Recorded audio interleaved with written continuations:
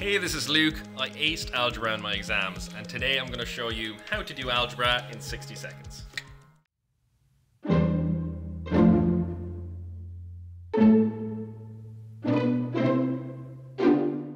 Say you wanted to simplify 5a minus 2a plus 3b. Let's put this in other words. Okay, so I'm hungry. I go to the shop and I buy 5 apples. That's the same as 5a. Say then, along my way home from the shop, I bump into a lovely little horse. I'm feeling generous, so I give him 2 apples. That's the same thing as minus 2a. And then I realize I'm actually more a fan of bananas, so I go back to the shop and I buy 3 bananas. That's the same thing as 3b.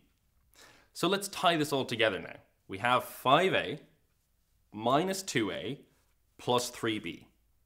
How many apples and bananas do we have at the end? Well, we had 5 apples.